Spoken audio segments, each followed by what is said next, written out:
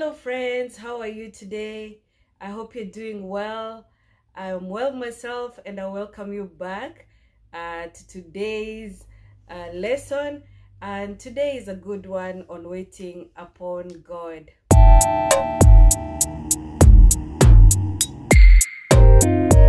I thank you so much, especially those who are listening, those who have been watching and following our videos.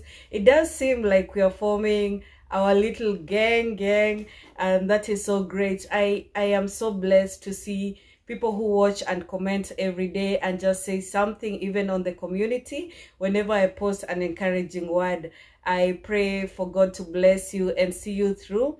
Anything that you're waiting, you're hoping for, I pray that he brings it to fruition so you can testify and tell God and tell the people what God has done. So on our topic today, waiting.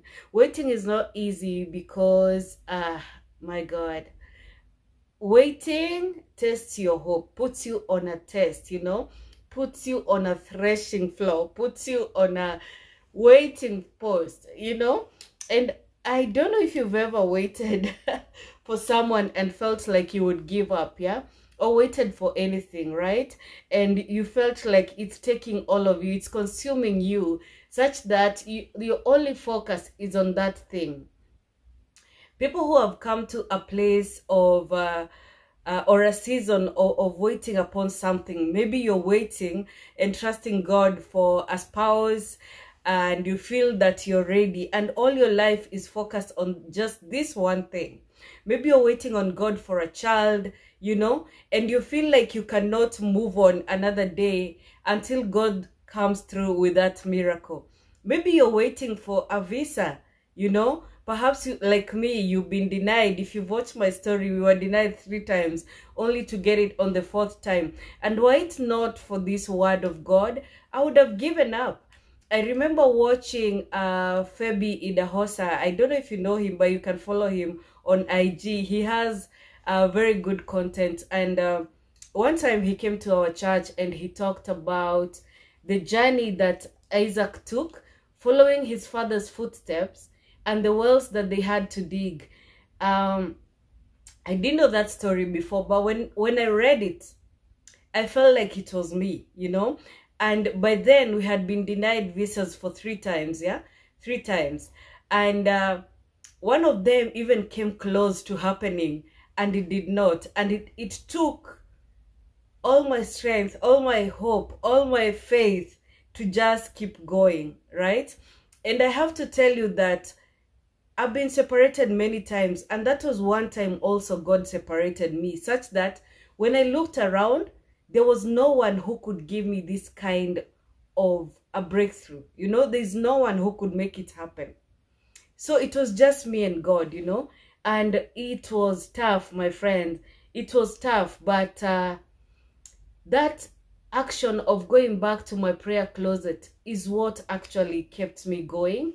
And it's what also brought in a new season. I remember when we were denied the 2nd visa because it was like a study permit I was looking for, or a study visa. I said to my husband, I cannot continue to live in this house where we were living anymore.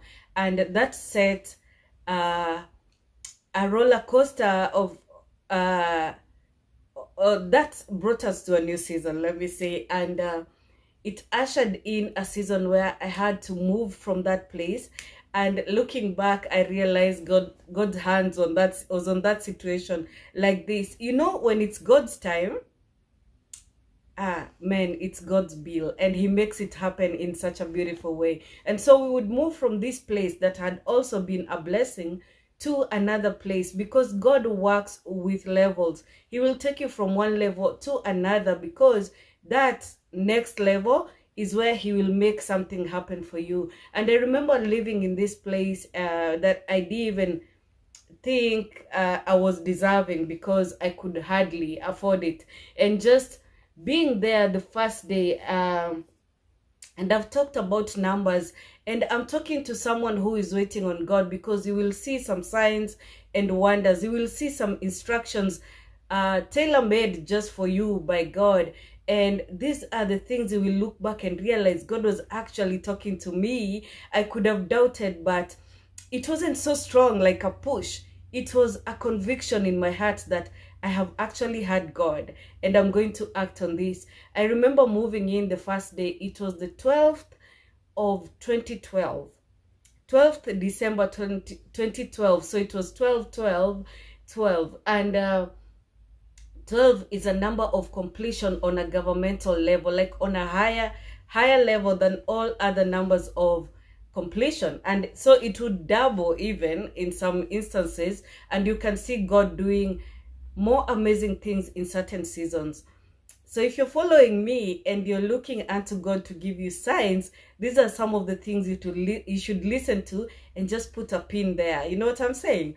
So we moved into this place and God said to me, in this place, I will show your enemies that I am with you. And let me tell you, at that time, because of things I had gone through and disappointments, I didn't feel like I was God's favorite.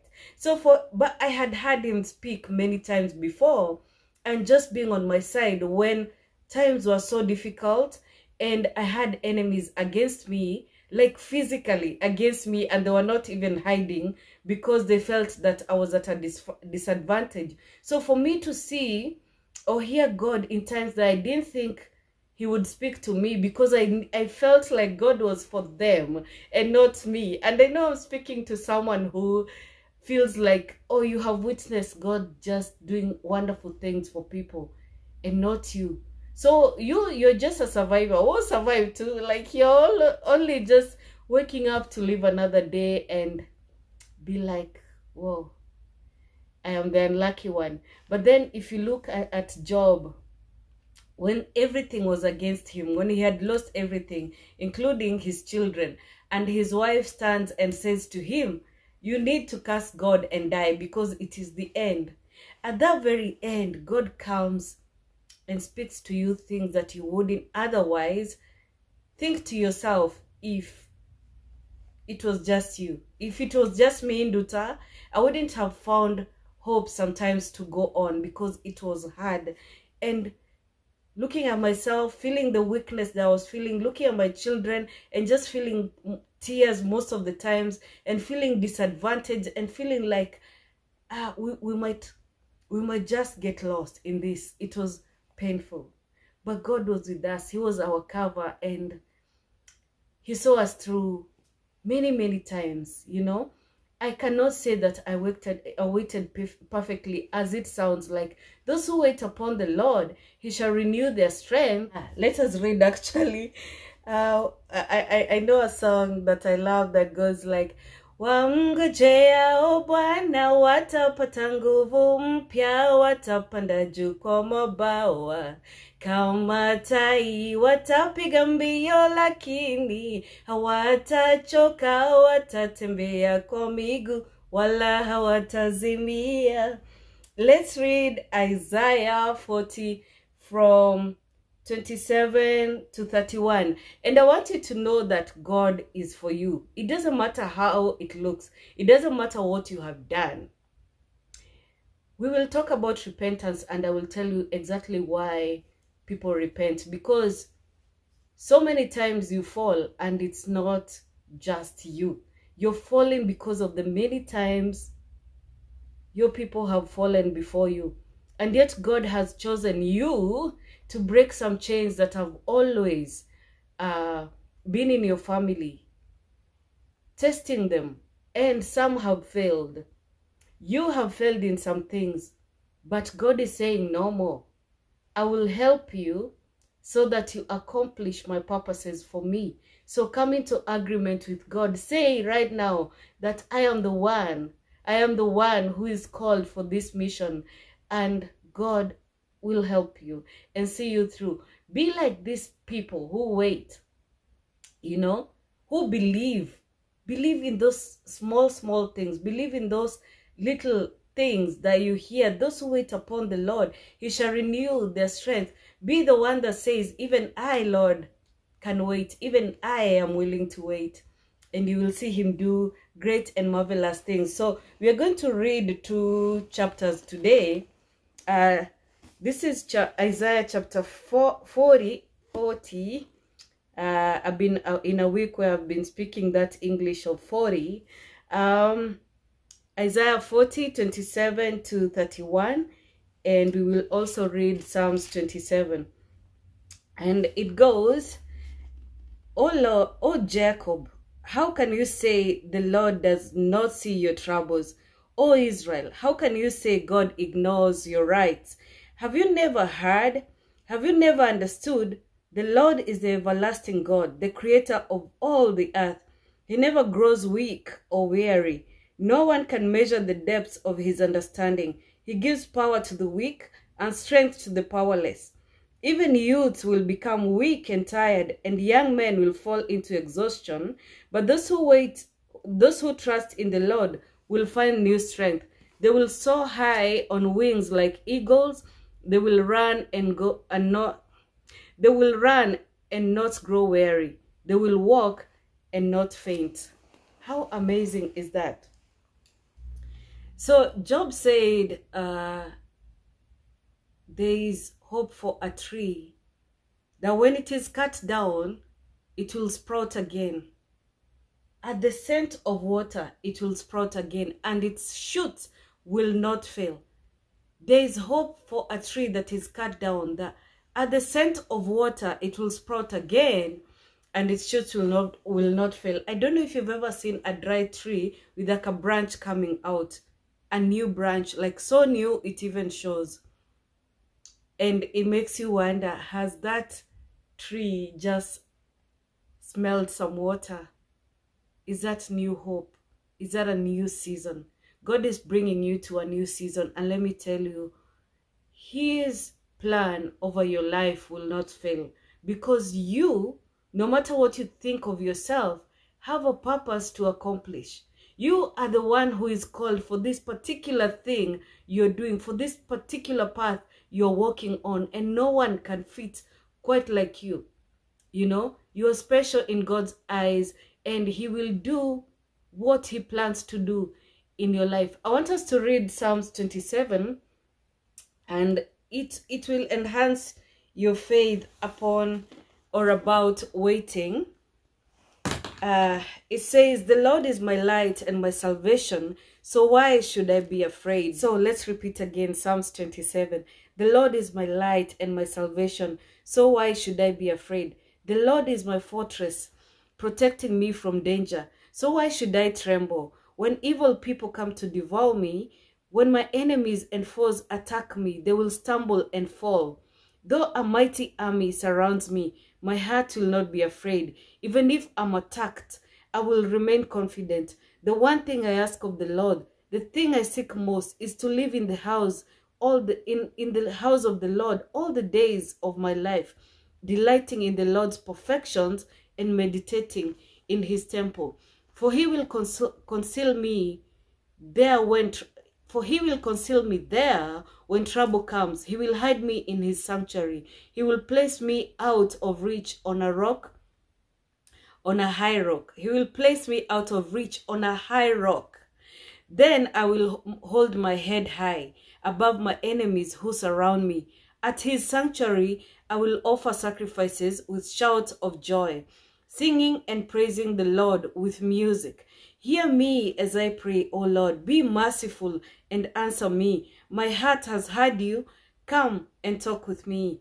And my heart responds, Lord, I am coming. Do not turn your back on me. Do not reject your servant in anger. You have always been my helper. Don't leave me now. Don't abandon me, O God of my salvation. Even if my father and mother abandon me, the Lord will hold me close. Teach me how to live, O Lord. Lead me along the right path, for my enemies are waiting for me. Do not let me fall into their hands, for they accuse me of things I've never done. With every breath they threaten me with violence. Yet I am confident I will see the Lord's goodness while I am here in the land of the living. Wait patiently for the Lord. Be brave and courageous. Yes, wait patiently for the Lord. And that is my message for you guys today. I know many are waiting, and I'm just thankful for those who have reached out to me, even on my IG. You know yourselves, and I'm so thankful because that encourages me. You know, look, at the number of subscribers where we are at now, we do need encouragement, and I'm thanking everyone who is being touched and just hitting on that subscribe button. Since I announced that we are at 600, so many more people have come. We have like 21 more subscribers, and I'm so grateful. I urge you to just believe. You see that Psalms 27. I have lived that experience of being placed on a higher rock, being separated, and you think, oh my God, what is happening? Why am I being removed from these people? People who have no good plan for you, people who do not think good thoughts for you. And God separates you because his plans cannot be thwarted. His plans over your life cannot fail because of a person. So he brings you up. And David had many of these experiences. He brings you up to a higher place. He separates you. And let me tell you, there will be tears involved because you're like, I do not have friends at this place.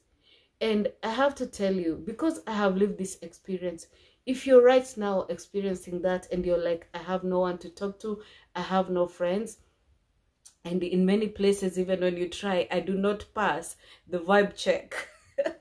I like the language people are using nowadays, young people especially.